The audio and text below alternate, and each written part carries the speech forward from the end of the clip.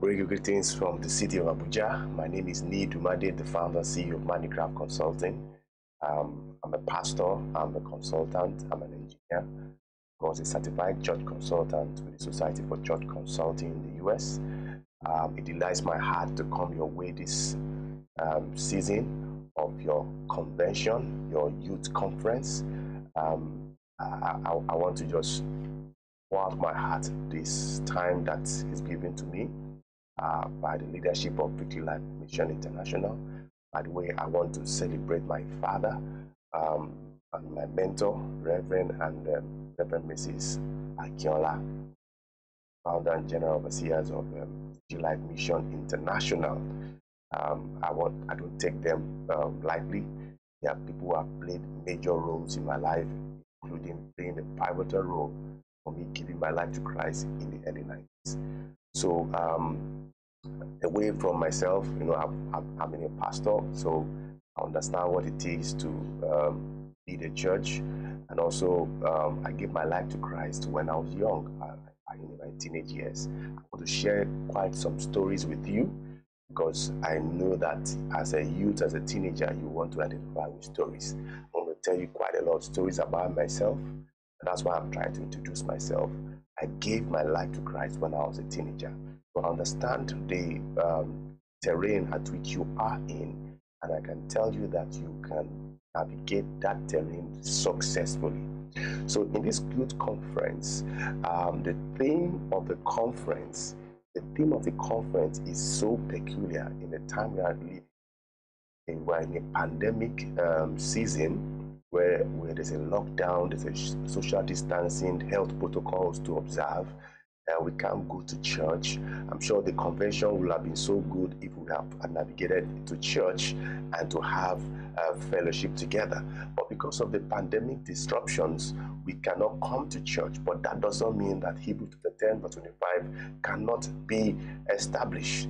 Okay? Hebrews 10 says we should not forsake the assembly of the brethren together, but we should encourage ourselves the more as we see the day approaching. Okay, so in this youth conference, our leadership of the church has given us a theme, and the theme is spotless. Okay, spotless, very, very, very powerful, very, very engaging. And I think as a youth, you need to be able to look into the concepts of being spotless in your walk with God.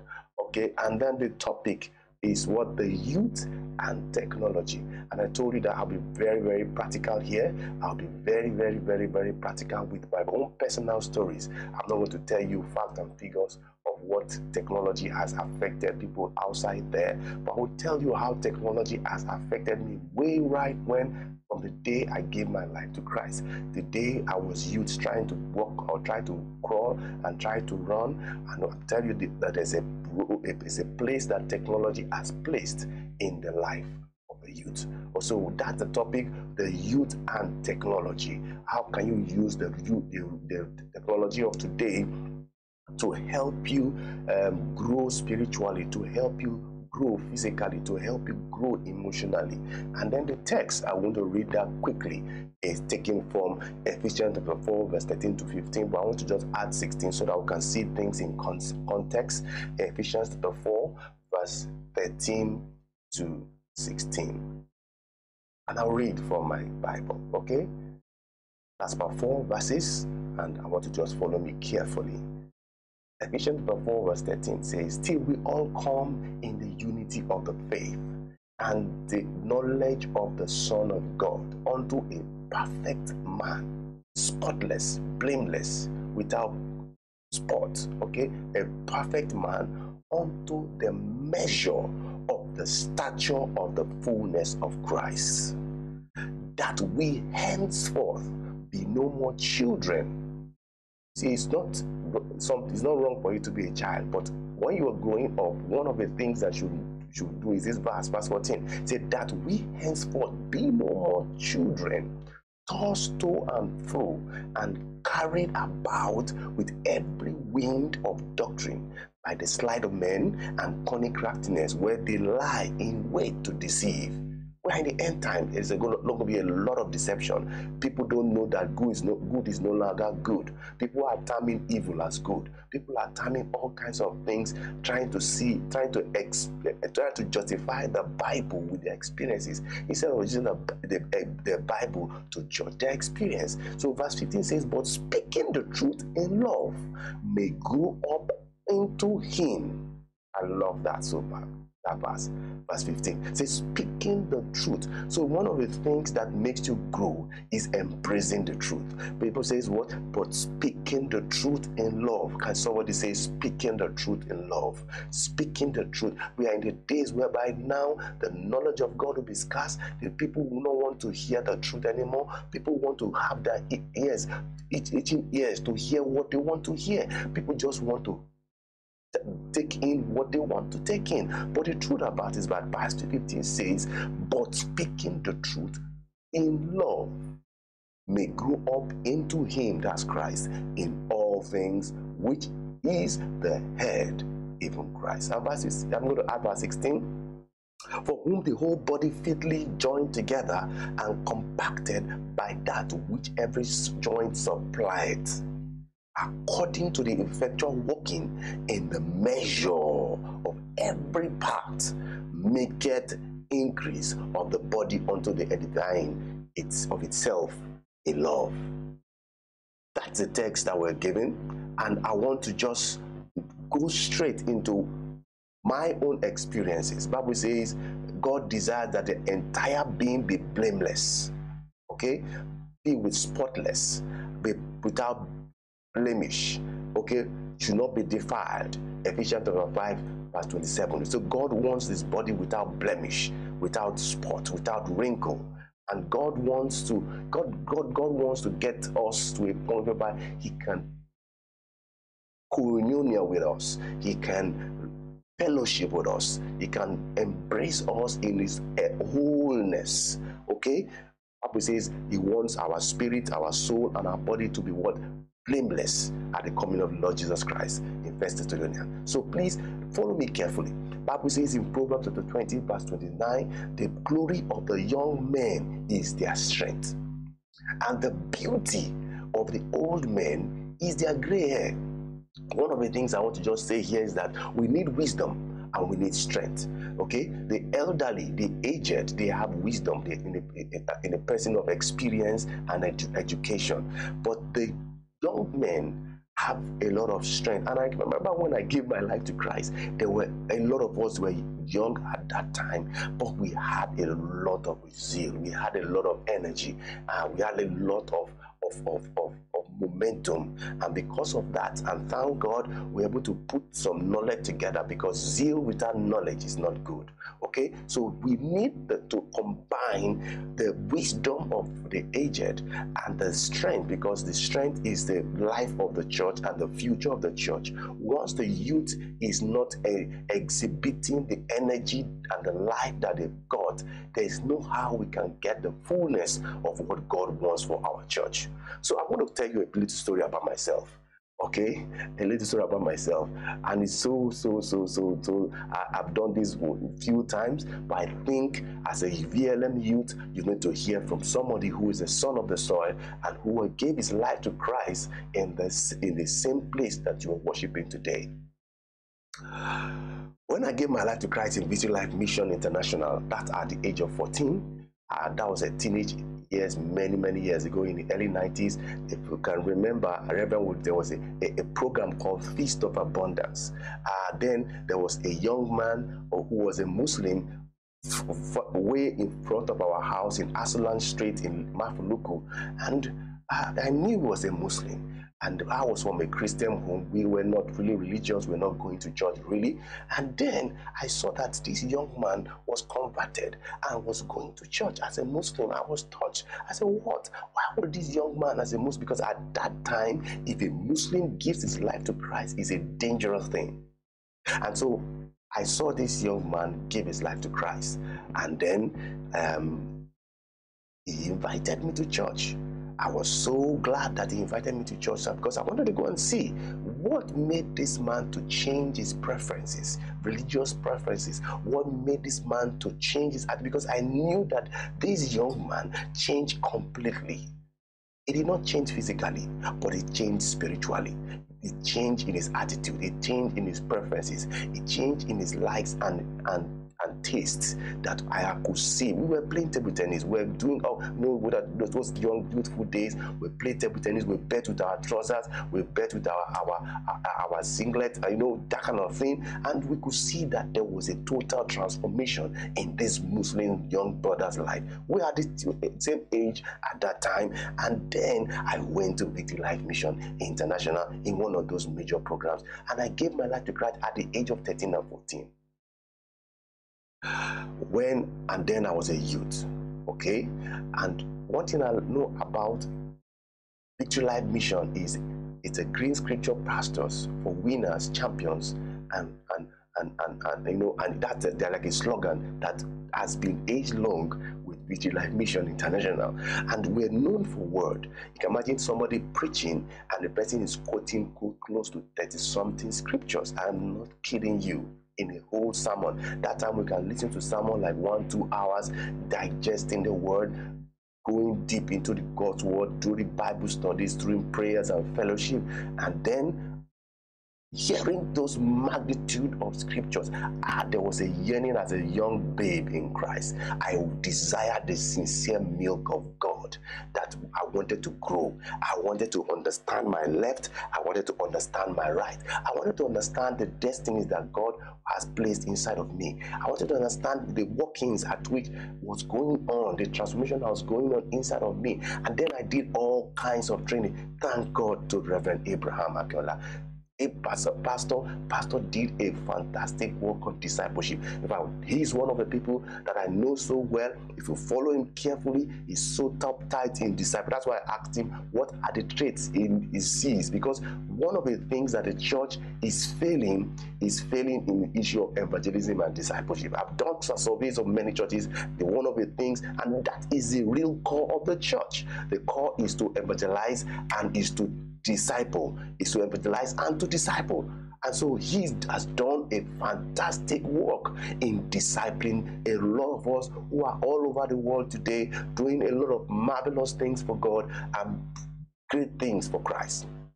And so he set up a lot of training school. I did missions training school. I graduated. I did Christian leadership training school. I did disciple. I don't know if those things are still there today. I did discipleship and ministerial training school. In fact, I have a soft copy of the Amazon Kindle of DMTS manual, which I still try to go on, because the truth about it is that if the foundation be destroyed, what can the righteous do?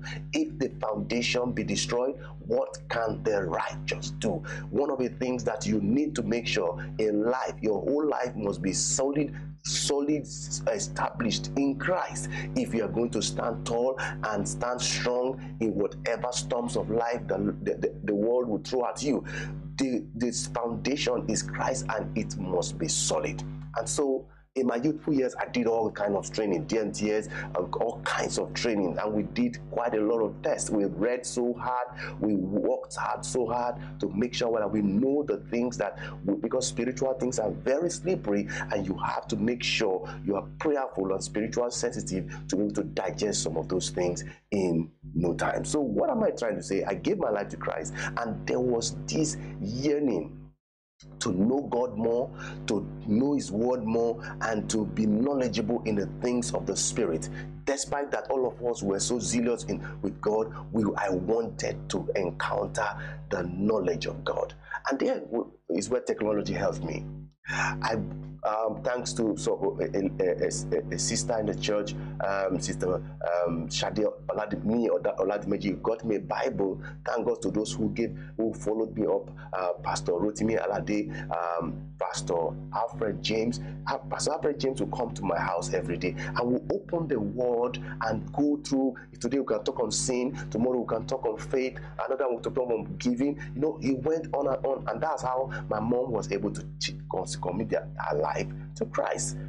I wish we can have more disciples in church. I wish we can have a lot of people who can go out to preach the gospel. And that's why I want to use this medium, that you can use technology to actually advance the kingdom of God. And so I was yearning to get the word of God. I was yearning to read the Bible from cover to cover. I wanted to know God. I wanted to know his word. I wanted to understand his word. And so look at me in the suburb of Mafuluku, very close to the Lagos airport, in a church who is just upcoming. How can I be grounded in the word of God? Someone got me a Bible and I started reading. And see, when I started reading the Bible, I will start from Genesis, Exodus. By the time I get to Leviticus, I will get so discouraged. I'll get so discouraged, and because when I see blood, I see turtle doves, I see sheep, I see sacrifices, and all kinds of things, I will get discouraged. But the truth about it is that I will go back again and I'll read again. I'll go back again, I'll read again. And I ask myself, the yearning to read the Bible was so strong. And I knew that the Holy Spirit put it inside of me to go through the Bible, because as a youth, you need the working knowledge of the Bible. Because if you don't have a working knowledge of the Bible, there's no how you can conquer the schemes and devices of the enemy. In Matthew 4, when devil came to meet Jesus, okay, and he was tempting him, he had 3 seasons of temptation, and every one of those seasons of temptation that the devil threw at Jesus in the wilderness, when he was fasting for 40 days and 40 nights, the Bible says that Jesus said, "It is written." You cannot say it is written when you don't know that it is written, when you don't understand that it is written. You don't have the effrontery and the guts to say it is written when you don't know where it has been said that it is written. So Jesus Christ overcame the power, the schemes and devices of the devil by saying it is written, for it is written, and I say it is written, and the devil departed from him. And we need to understand that for us to conquer in this world, despite the changing dynamics of what is going on, the word of God is still constant. The word of God is still sure. The word of God is still relevant. And we need to ensure that we soak ourselves with the word of God. Follow me carefully. I know where I'm going to, and I want you to follow me there. Okay, and so we need to make sure that we get the word of God inside. Because the truth about it is that the reason why a lot of people are shouting today is because when the storms of life came, the pandemic disruptions came and squeezed out the sponge of our heart, doubt came out, distress came out, fear came out, because what is inside of us has all along been fear, stress, and all kinds of negative things. But the truth about it is that faith comes by hearing, and hearing also comes by hearing the word of God. And you see, follow me carefully. The hearing of the Lord, of the reading of the Bible, was so strong. And then I sat down with myself, and the Holy Spirit gave me an idea. Then I used to go to Edison Bookshop when I was in University of Lagos, and I got a Walkman. I don't know if that's what it's called. A Walkman is a small radio for playing cassettes, and you can be able to listen to radio. A small, like a loaf-like Walkman, okay? I don't know if they still do that today, but I bought a Walkman. It was very expensive for me at that time, but because I wanted to invest in myself, I bought a Walkman. And you as a youth, you must be willing to invest in your destiny. You must be willing to pay the price to invest in your calling. You must be willing to pay the price to invest in your assignment, to invest in something that will make your spirit to be rich. And so I bought a Walkman, bought an earpiece, and I bought Bible on tape. That was dramatized, okay? About 52 all from Genesis to Revelation. I give it out to someone, but I bought Bible on tape. I bought it, and then when I bought it, I slot a cassette in. I had a Bible plan that was manually, and I'll tell you that these days a lot of things have been digitalized. I bought that Bible on tape, and I started slotting this tape one after the other. And of course, then in the early days of my stay in Lagos, I do a lot of preachings in Molue buses. I go all out for evangelism, and I'll carry my Walkman and then listen to the word of God. It was dramatized, and dramatized, you could actually literally hear yourself in the environment at which the scenario of where you are listening to. And then as I was listening to the word of God, the audio, I'll open the literally logos on front of me and be listening. You could see that this was a way to envelope my attention and my old physical senses, including my spiritual senses, to make an indelible impact in my spirit. And so I started using a reading plan. And that's how I was able to use the technology of a Walkman, earpiece, to be able to read the Bible from cover to cover. In fact, that was a most remarkable achievement I ever had when I was a youth, to read the Bible from cover to cover. Cover to cover by use came up again, and I was able to go through that. I can't count the number of times I've gone through the Bible, but I must tell you today that for you to be able to overcome the storms of life, you must be able to ingest the word of God inside of you. Okay, but that does not mean that I did not go through the crude way. As those scriptures were being spoken, those days I was listening to sermons in the church. I will go literally to the Bible and begin to search the scriptures from Genesis to Revelation to know where those scriptures were. You see, you have to become like the Berean church. Don't always use Google all the time. There must be a balance. I will tell you that some of these, the fourth industrial revolution did not come from the sky. It evolved from the first, second, and third. I'll give you a bit of what that entails. Technology is something that's been evolving. God can give you some wisdom to be able to navigate some good innovations to make life very, very easy. And so that's how I was able to overcome reading the Bible from cover to cover. And so you can, now there's a lot of different Bible softwares. eSword is there, YouVersion is there, where you can read the Bible with a community, exchange meanings, or exchange what blessed you in YouVersion. YouVersion is such a very fantastic tool. If you have a smartphone, you need to install that Bible YouVersion, and you can just literally go to a Bible verse and you can see several thousands of people who have commented about that verse.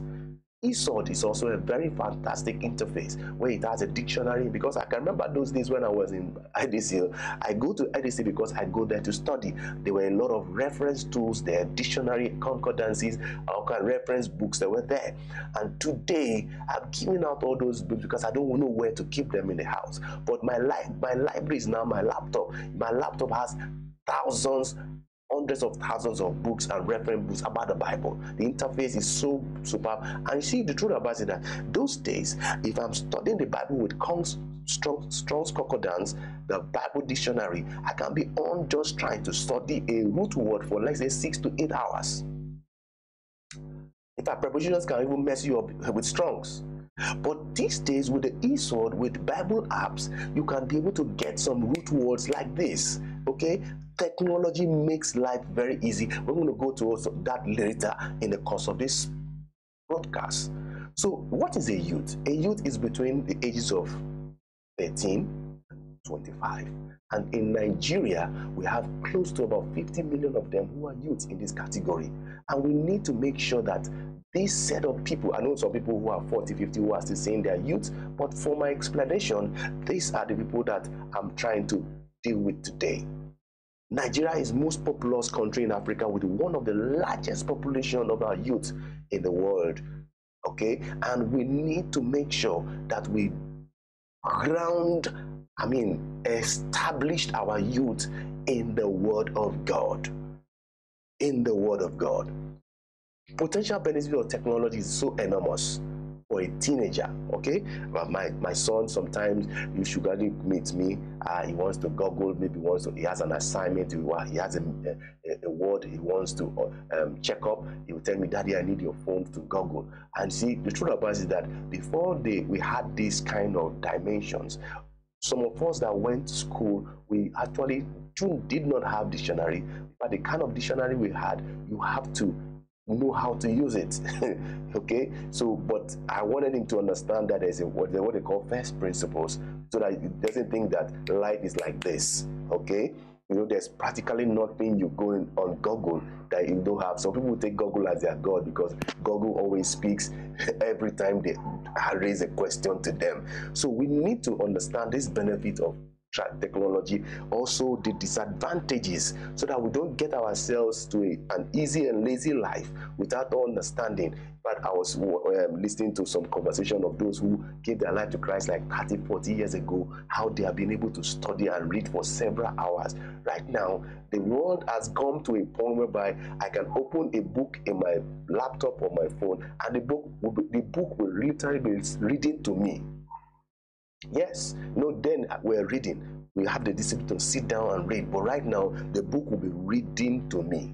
All right. So maintain and develop supportive relationships so that technology can actually help you form a right identity in Christ.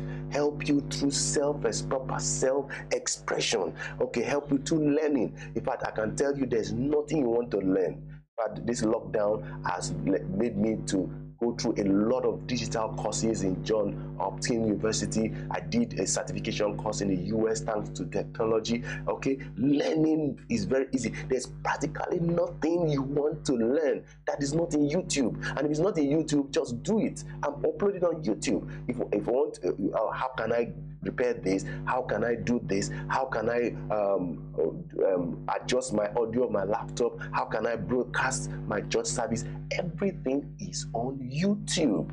Everything is online. The only thing is that you need to be able to imbibe some digital skills, and that is where the world is going to. Tomorrow, if you cannot have digital skills, there's no how you'll be relevant. If you cannot have digital skills, I don't know how you're going to survive, because everything, practically everything, is becoming smart. There's smart TV, there's smartphone, there's smart bed, there's smart this, smart that, smart. In fact, one of my friends who were friends in secondary school is actually innovating a smart power holding meter. Power holding meter, where you can use your phone to load the meter, or use it to switch off the whole supply from your phone. Okay, smartphone, whereby if you try to break the connection, it will notify the owner. So everything is becoming smart in such a way that you're watching a TV, and when you sleep off, the TV just goes off. Okay, it's a smart TV. Everything is now trying to leverage on artificial intelligence, and as a youth, you must be able to expand your scope of intelligence. I mean, artificial intelligence, positive intelligence, social intelligence, people skills, your even IQ also must be intact, so that all these increases in scope of intelligence will help you through proper self-expression, proper learning, and proper talking and expression. You see, one of the things why our youth are talking anyhow on social media is because there's something wrong somewhere. There's a way at which we can express ourselves and be heard, not on social media, so that we can promote a sense of belonging. If we throw all the caution to the air, and you find out that there's no how we can actually talk to our elders anymore, there's no self belonging anymore, there's no self-esteem anymore, we cannot stay connected because we have burnt the bridge with our friends, with our fathers, and diverse relationship, then we are in trouble. We are the future of the nation, and we must not do things anyhow. Technology can be good and bad. Technology can be a good and bad. You can actually, I mean, I've seen quite some people who have been enslaved because they are tied up on pornography, on all kinds of things that we're able to. You need to understand the terrain at which you are to get into it, so that you don't get lost into it. You see, one of the things I've learned in life is that before I get into something, I must have actually had an exit plan. You see, you don't go into something and start having an exit plan. Get into something and then activate your exit plan that you have enacted before you got into it. Because you should advise it that bad habits stick longer. It's difficult to break a hold of bad habits, and it's also difficult to imbibe a good one. In fact, as a human being, it's very easy for you to just get a bad habit, one or two practicals, and before you know it, become part of you. While getting a good habit will require you to repeat and repeat that thing for like 90 days for you to be able to get the rhythm of that good, the result, the benefit of that good habit. So technology is an enabler. It enables you, and you need to use that technology as an enabler. It's a tool. Okay, we can't say it's good or bad. It's a tool. It's a tool. It's a tool that can be used to create quantum enablement. Quantum enablement, so that we can get result faster, without stress, and cheaper. Okay, look at the industrial revolution in the past. We had stages of industrial revolution, and the reason why I'm saying this is that I want to tell you a story because I studied chemical engineering from the University of Lagos. The first industrial revolution ended in 18th century, and in 18th century, what happened was man was able to invent mechanical production. He was able to use water mill, or use windmill, or mechanical production facility to powered by water and steam. Okay, and then from there, you will be able to convert steam to other forms of energy, to kinetic energy, potential energy. Mechanical production was the order of the day in the 18th century. And from the first, and that was a wow technology at that time. Our eyes were open. We were happy that life was easier. We were able to do quite a lot of things with steam and water. And then in the second industrial revolution, which started in the 20th century, this was when there was the concept of division of labor. There was mass production. In fact, you could see that you have fewer workforce, and because of division of labor, there was massive production, like when you are trying to do pins and safety pins, and because Chinese have were pivotal to that kind of concept in the second industrial revolution. And the second industrial revolution, there was division of labor, and it was powered by electrical energy, where you have some electricity to do quite a lot of things in your house and things like that. We had TVs, we had DVDs, we had all kinds of electronics, electrical appliances, because there was now the advent of electrical energy in the second industrial revolution. And then we got in the start of the 1970s, early 1970s, where we had the introduction of electronics, and for our household appliances. We can say that our ACs are having remote controls, our TVs are having, those days when we didn't have remote controls. If you want to change channel, you have to go to the channel to change it.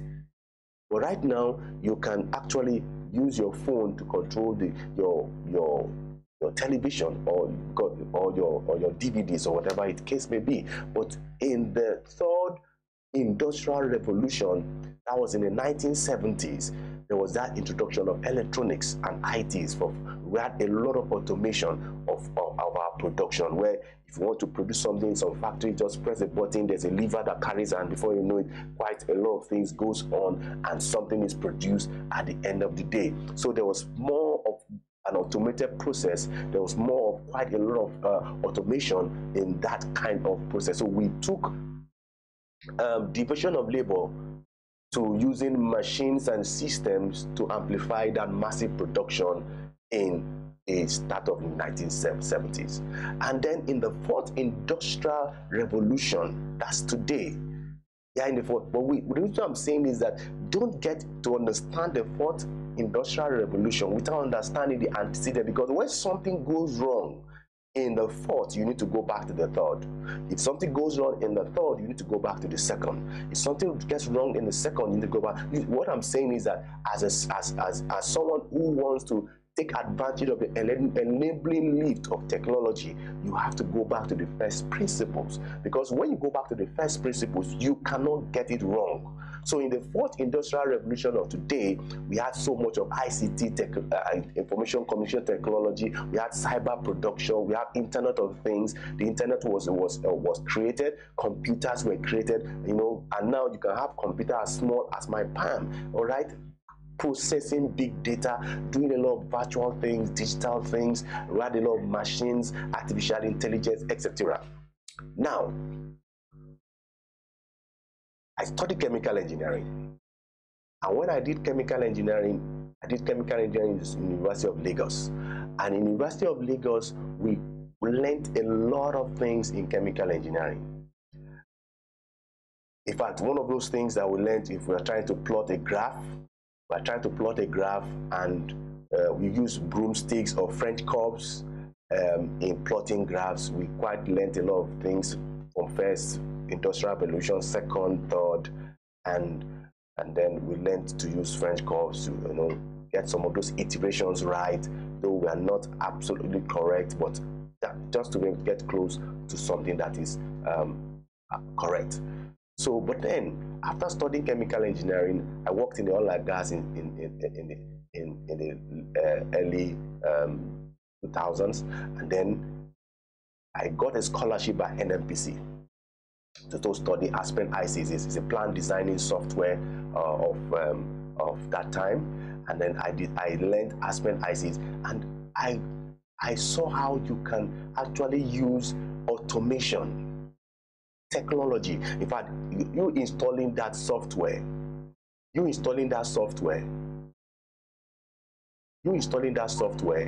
can make you literally say that your 5 years you spent studying chemical engineering was actually a waste, but because that was like learning first, second industrial revolution, and now Aspen ICs are just brought in the fourth industrial revolution, because right in the laptop you can actually design a pump with just an interface. You can design your entire plant in less than 2 months. You know what you're doing, 3 months. But in the designing of a plant from the skills of the first and second and third industrial revolution, you can be on the designing of your plant for years. I mean years. But you can see how technology has been able to collapse. In fact, those days, if you are trying to balance a complex equation, it can take you trial by error. You put it in the reactant. You know, it can take you a lot of time trying to balance a chemical reaction. But with the advent of technology, just tell I want carbon dioxide and water. It will tell you the products to put into the reactant, to the reactor, you know, to cause a chemical reaction. It will tell you the conditions at which those reactants should be, the conditions of the reactor, so that I can get the state and the condition of the product. So this technology, Aspen ICs, okay, opened my eyes that you can actually do things faster, cheaper, easier, and better. So why I said all that, I have a degree in chemical engineering, but I can tell you that the world we are in right now, in the fourth industrial revolution, will require that you don't just get degrees, you try to get certification, because certification will actually give you some form of authority in getting some things done. All right, getting some things done. Get some certifications in today's world to make sure that you are very good in that field that you want to conquer, with enormous specialization. So learning in old fashion might be good for knowledge sake, but might not be good for the future sake. So we need to understand that for us to move to the future that we desire, we need to be able to embrace some of the digital skills that I'm talking about. to embrace some of the scope of intelligences so that we can be relevant.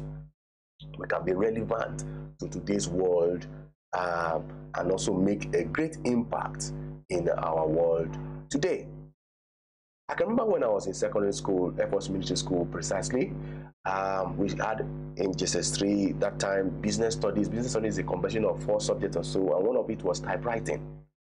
And those early times of typewriting, we usually go to the front of a typewriter, and then, you know, ASDF column, and you drag the thing like this, you know. And that was good at that time. If at that time, a lot of secretaries were very valuable. Right now, receptionist secretaries are not the top of town. So we need to understand that we need to upgrade and get ourselves some digital skills, because right now, just dictating it to your laptop will just type the letter for you. Okay?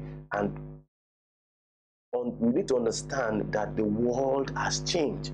And when you refuse to evolve and change, you find out that you can get yourself extinct, and you don't have the cutting edge to compete or to be relevant in today's world.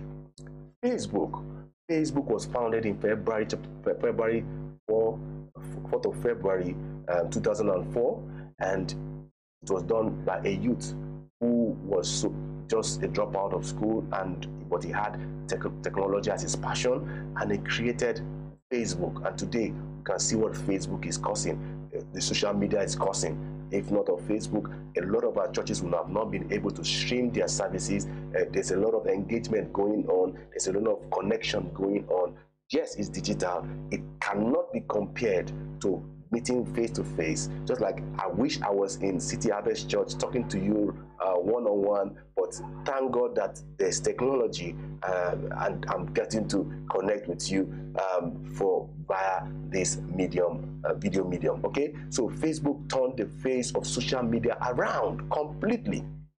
Google was founded in 4th of September 1998, and today Google is making a lot of impact after the inventions of computer and internet. Now the question is this: will Jesus use technology? Will Jesus use Twitter? Will Jesus use Facebook?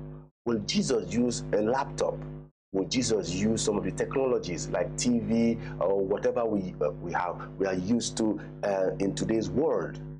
But what I will tell you from the little I've studied about Jesus from the pages of the scriptures, Jesus actually used the technology of his days. You could see that he wore sandals, he wore clothes, he went through sheep.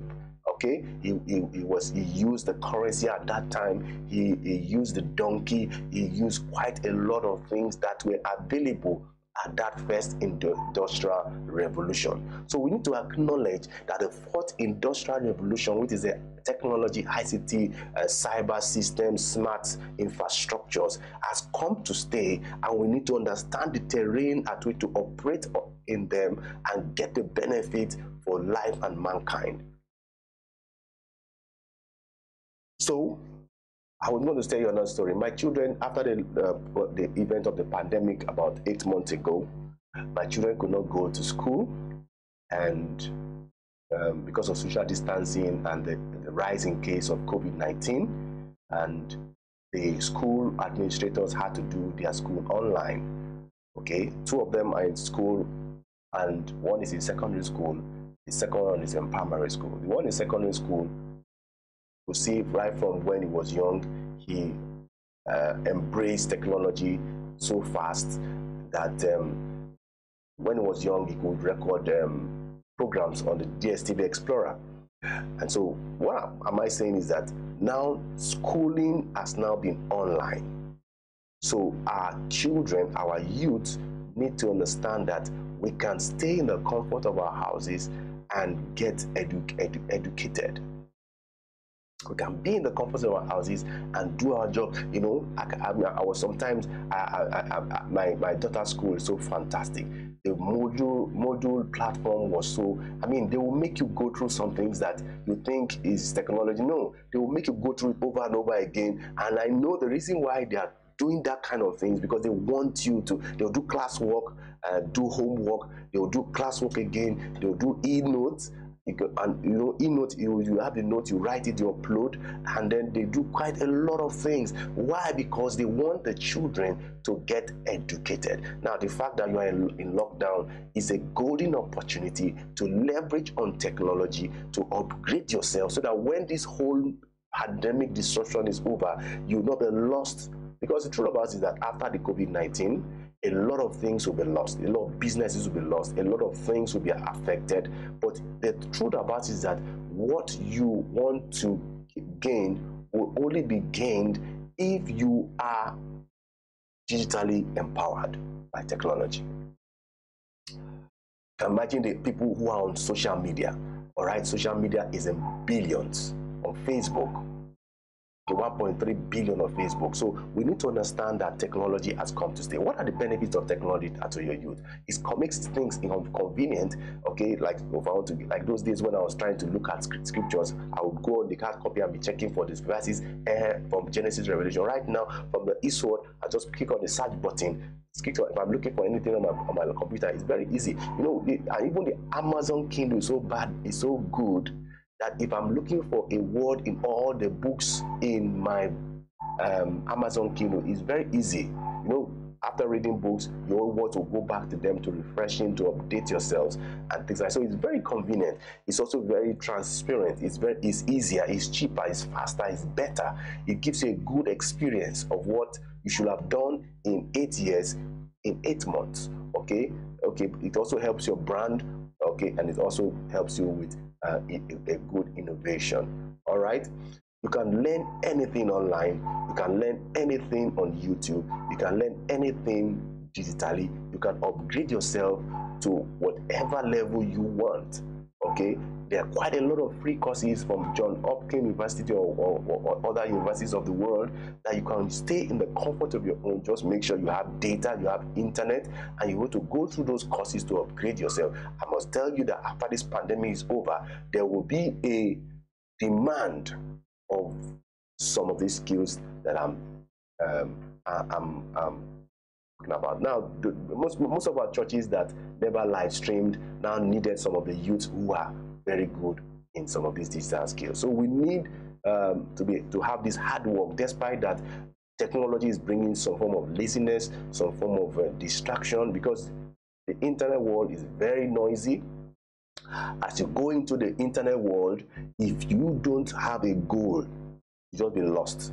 So get a goal, get something you want to achieve in that world that you are getting into. All right, so that you don't get polluted, you don't get distracted, you don't get addicted, or lack interest in what you went to the internet to search out for.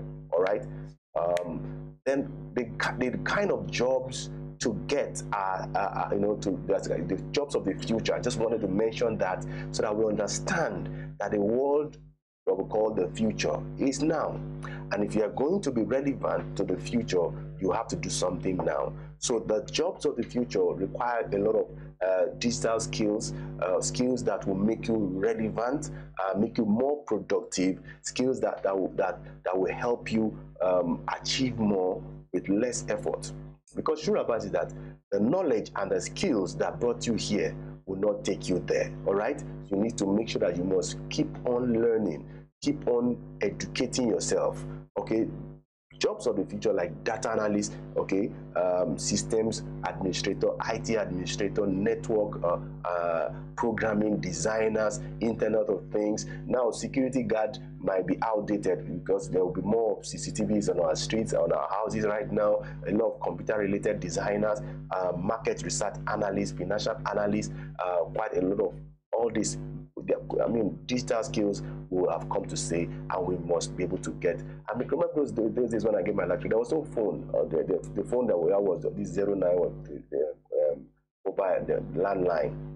But the invent of telecommunication in 2001 that helped a robust of that industry, explosion of that industry, and that helped a lot of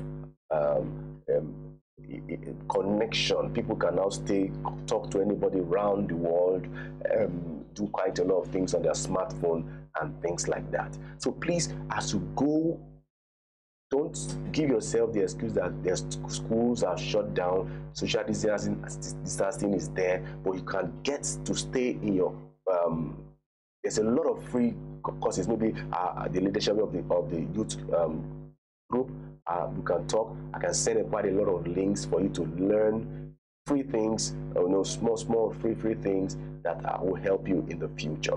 I want to wrap it up here because I know time has gone, and I know you might have one or two questions. Please feel free to send across some of your questions for me so that I'm able to answer. I know that whatever you're going through, you are not going through it alone. You're not going through it alone. I repeat again, you are not going through it alone. Reverend Abraham is there, he's a father. We are all here. We are going to make sure that you make a great impact for God. You make a great impact for yourself. You have a way at which you're making impact and making yourself relevant in the course of things that we are living today. All right, that's my alarm. I wanted to do this in 15 minutes. 15 minutes. So please feel free to get me your questions, and that will help us to discuss further. I wish I was coming to see you guys in City Harvest Church, but permit that this comes your way to just let you know that technology is very, very important in the life of a youth. I've been able to share my experiences. I wish I can go on and on, but I want to stay within the time that's allotted for me. Feel free for us to discuss further and see how God will help us achieve great things for Him. Can I pray a prayer for you as I round up today? Father, in the name of Jesus, we thank you for your message. We thank you for your word that has come to inspire your people and motivate them to good works.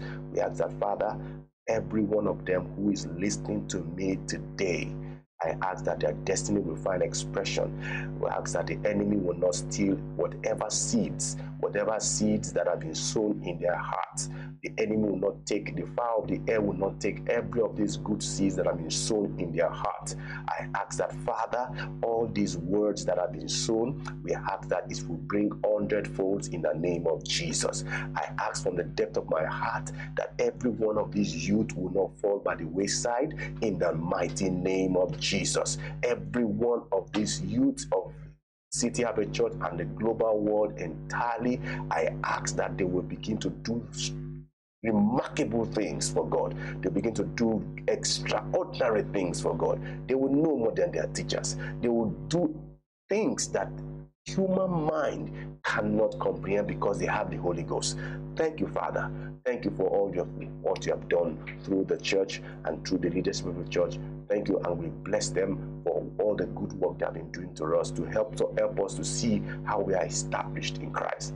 Thank you, Father. We give all the glory and praise in Jesus' mighty name.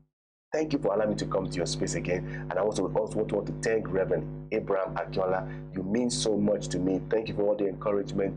Thank you for all the words of wisdom and guidance over the years. And I thank you also for your leadership and how you have been able to live out your life to us to see in humility and wisdom. Thank you so much. Till I see you again next time. God bless you. And from my depth of my heart, I love you.